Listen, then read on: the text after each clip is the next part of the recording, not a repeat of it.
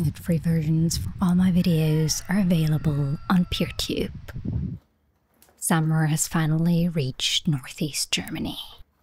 The neighbors have shifted from complaining about rain to complaining about heat. With the summer garden looking great, I turned my attention to winter greens, while trying not to think about winter. 117 Summer Tasks and Winter Greens. July 20, 2024. In late July, I made more soil blocks to pot on all our winter greens. A lot of them had germinated. I also moved them out of the mini grow tent and onto the balcony, first in the shade, then slowly into full sun.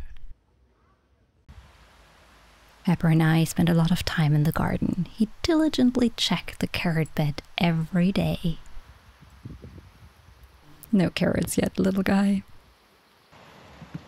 I drove to the local feed barn for some bales of last year's straw. Bad feed, but great mulch. I struggled to pull the bales up to the garden house. Yes, it would have been easier to split it into more trips. Our living pathways are far from even, but it works. In a few trips, I got them all into the garden house. There was and is straw all over the floor and ground. Once they were out, I'd clean that up. Bales are heavy and hard to grab. Finding the strings is a challenge.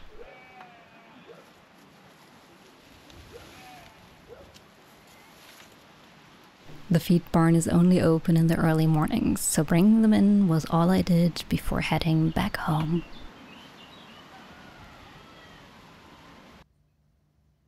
I got some work done and took a proper break, occupied by my favorite dog before heading back that afternoon.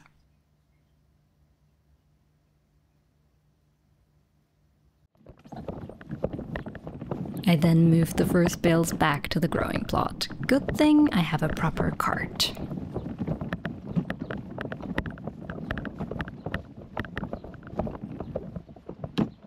The first straw went to the tomatoes to keep the branches off the ground. Everything to prevent blight, right?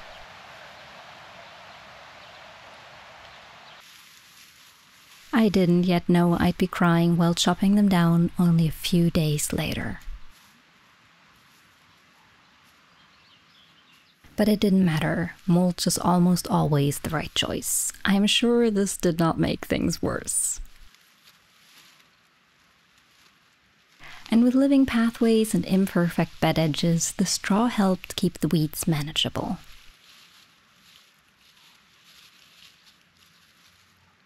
Keeping the ground covered is one of the basic principles in this garden. Bare soil is bad soil, as I keep saying. In this case, the straw also helps keep moisture down on top of the soil while keeping moisture in below.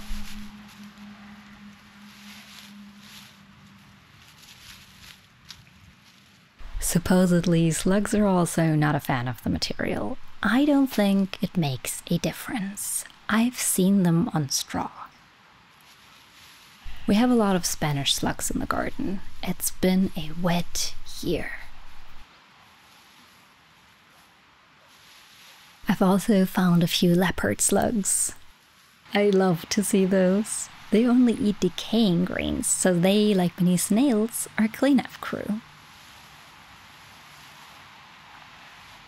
Plus, they eat the eggs of Spanish slugs, so they reduce the numbers of the unwanted little slimies. Leopard slugs are friends, no matter how much they look like the slugs they are.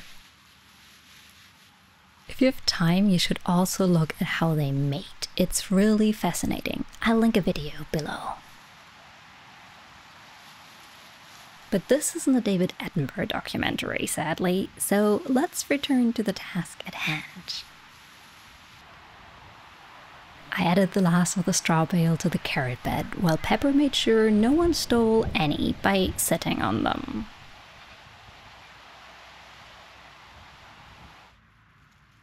The second half of the tomato bed still didn't have a proper edge, so I set up the umbrella and got to work.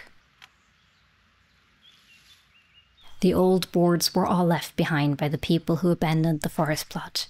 We use what we have here. For those who are new here, this is more or less a rented plot. I'll give it back in about 18 months. We will then move on to our own land somewhere in probably southern Europe, so investing in proper bed edges makes no sense.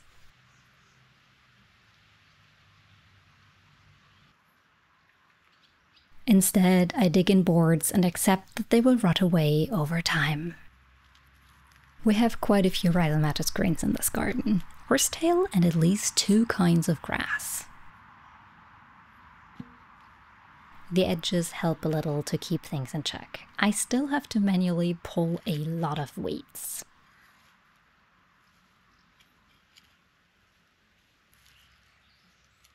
Things still move a little more slowly than they used to. My injured finger is healing, but very slowly. I default to my left hand for a lot of tasks at the moment. It will be months before the hand heals. Or so I assume. My doctor's appointment isn't until September. It is so hard to see the tomatoes this healthy all over this footage. This is 3 days before I had to cull them. I can hardly believe that there was no blight yet then, but 3 days later the plants were almost dead. Luckily, we were also a week or so away from the rain stopping for good. A much needed dry period. 2 days later. 2 days later, I learned about Flying Ant Day. Many ants swarm once a year. The virgin females fly out to have a quickie before starting a new colony. The next day. In general, the last days of July were a whirlwind and an emotional roller coaster. I canned the rest of the potatoes my husband had harvested to preserve them without tough skins. I thought I'd harvest all the other beds over the following days, so I tried to make room. We eat a lot of potatoes. Having these on hand makes life easier. And then the emotional roller coaster began. First, a few turns to emotional turmoil. My neighbors lost all of his animals. They all had to go because some NIMBY decided that he didn't want them in the area, so I just watched as my favorite sheep and my favorite goats got loaded up into a trailer. And I'm in a really shitty mood, and I don't like it at all, so later we're gonna head to the garden and try and save as much of the tomatoes as possible. And see what else needs doing. It really needs to stop raining. Those are my tomatoes.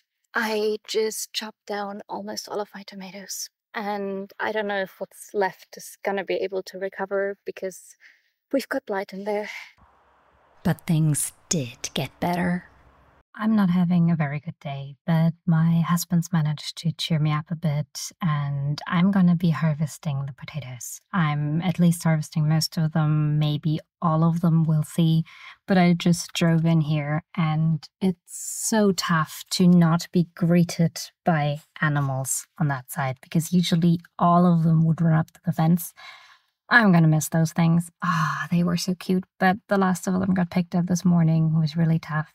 But I'm in better spirits now. Husband's managed to get that done, and I'm well enough mentally that I can dig up some potatoes. Wish me luck that it's not all mud and rot and that there will actually be a harvest. I finally found some good news. I've grown a cucumber. There is a cucumber.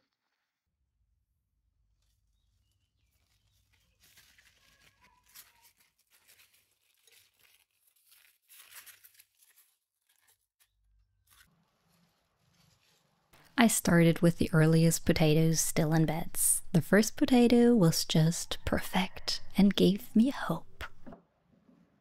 maybe, just maybe, these Irish beds were doing their job and the potatoes were doing fine?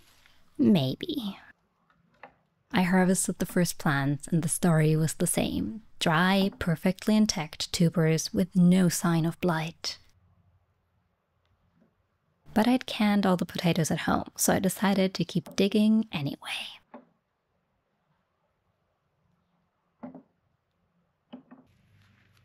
Because of how I dug these beds, the ground hadn't been loosened here. It's why potatoes are great bed starters.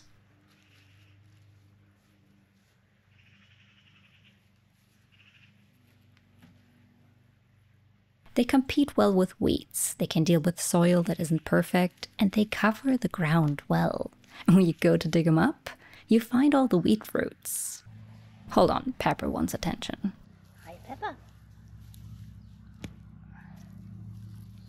What's that?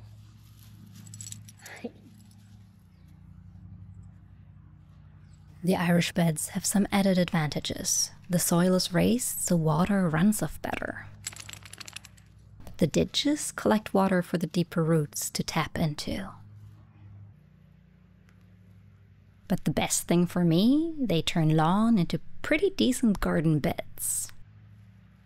Look at the soil. It looks very different from the mess of roots, grass, and weeds we started with.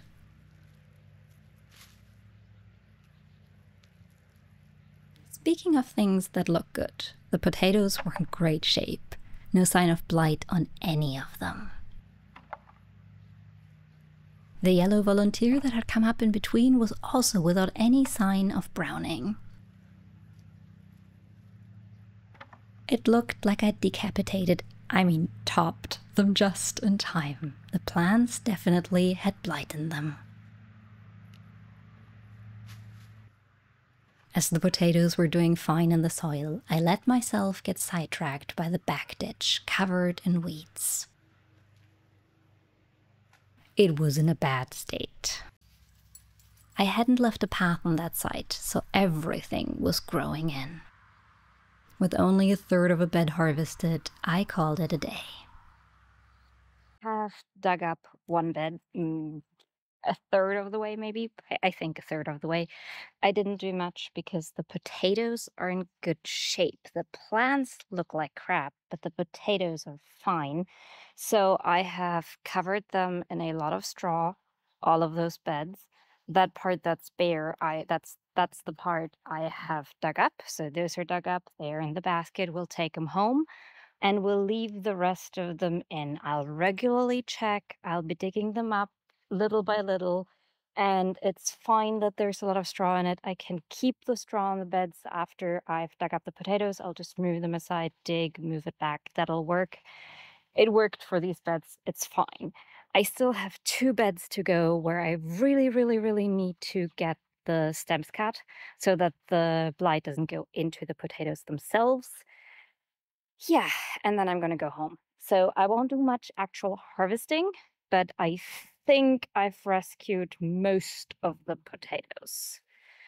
Hopefully. I've also had a look around at the tomatoes, and I think there's at least a little bit of every kind of tomato that I can save. Hopefully. Yeah, it's been a long day. Let me get those potatoes saved, and then I'm going to be out of here.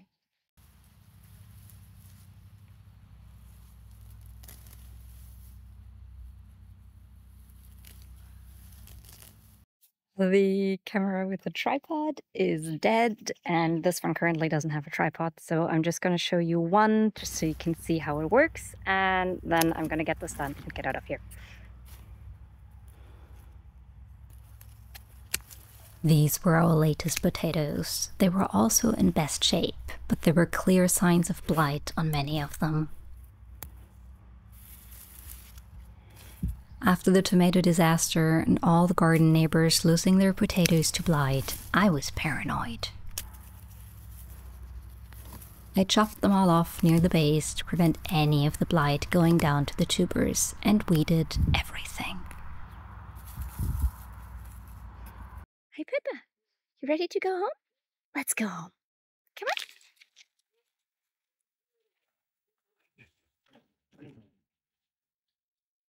And I think I haven't touched anything. Okay. Let's finally go home.